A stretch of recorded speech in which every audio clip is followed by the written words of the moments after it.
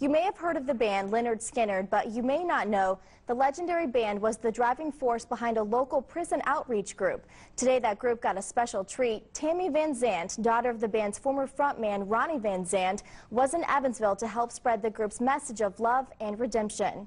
Here's Barry Fox and 7's Joanne Drew Gardner. McGar have spent the last several years bringing their ministry to jails and prisons as part of the Freebird's Last Flight program. The inspiration came from the stories behind the tragic 1977 plane crash that killed 6 members of the legendary rock band Lynyrd Skynyrd, including lead singer Ronnie Van Zant. Many of the surviving members saw this experience as a chance to turn their lives around and abandon drugs and alcohol for a more Christian life. One of those members was backup singer JoJo Billingsley, who spoke to Fox 7 in 2008 about the crash that killed her former bandmates. I was the only one that went on the plane when it crashed because the Lord gave me a dream 2 nights before the plane crashed that it was going to crash.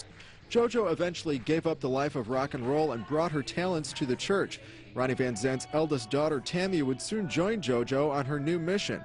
But sadly, JoJo died last June. Tammy says God spoke to her and told her she needed to spread the message of God and the message of love.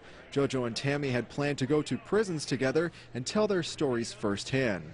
JoJo and I were going to go together and do that, and we didn't get a chance, and I felt like she was speaking to me to get more involved. With JoJo gone, Tammy continued on her mission, and that's when she reached out to Barry and Joanne. Oh, my dad would feel so blessed that they're doing this. The couple had been in touch with Tammy's aunt about their program, who gave them the blessing of the Van Zant family. This weekend, Tammy finally got a chance to share in the program by speaking to inmates at a Kentucky Correctional Institute for Women on Saturday and 2 nearly full crowds at Bethel Temple on Sunday. For Tammy, it's not only a way to spread the word of God, but it's a chance to keep her father's memory alive.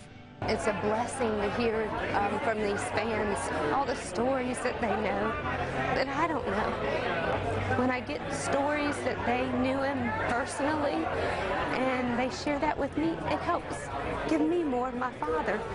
Tammy has also released an album called Freebird Child and plans to continue making gospel music and hopes to go to churches and prisons all over the country to spread her message. All I ever wanted to do was give love. Love, love, love. In Evansville, Drew Gardner, Fox 7 News. And for more information about the Freebird's Last Flight Outreach program, just head to our website, tricityhomepage.com.